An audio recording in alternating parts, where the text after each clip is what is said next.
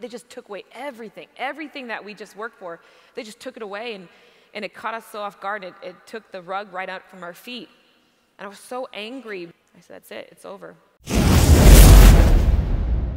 So you guys, did you start the business together at that point? Are you guys doing a business together or not yet? About 6 months. 6 months. Yeah, not so much. I mean, he was in the industry already, and he was established. And when I started, which is like, I understand when couples are in business and trying to work together, it's so important that you build your identity separate. So I would go in there and just try to do my own thing just to see, if I can really do this, without depending on anything from him.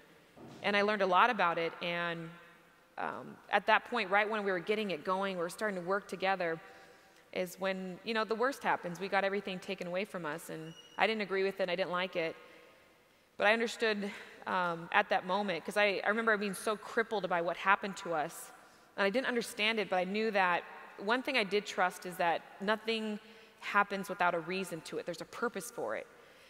And I remember when we had that, fateful meeting, that meeting I'm talking about.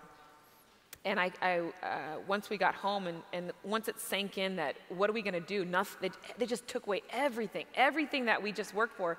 They just took it away, and it caught us so off guard. It took the rug right out from our feet. And I was so angry because I earned that stuff, and that was ours.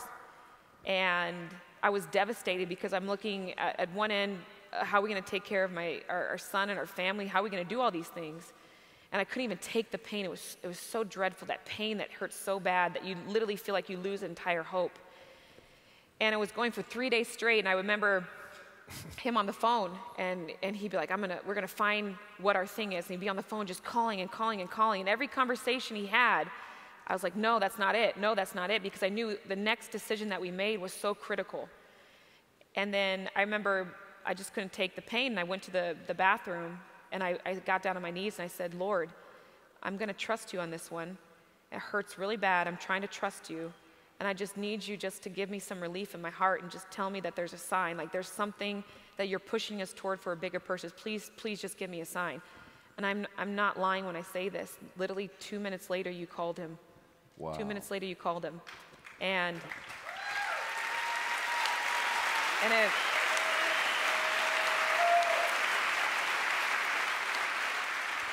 it wasn't just you calling him, it was the conversation that you had.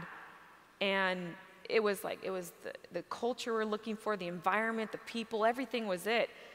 And the mission, the crusade, it was just everything was aligned. And then the biggest game changer was you actually wanted my opinion on something, which, before it was just kind of Matt.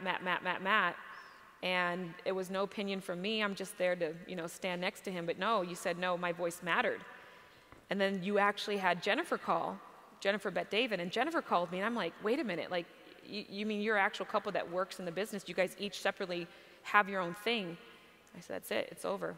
I said, you give us an opportunity, we're going to make you pay for what you did.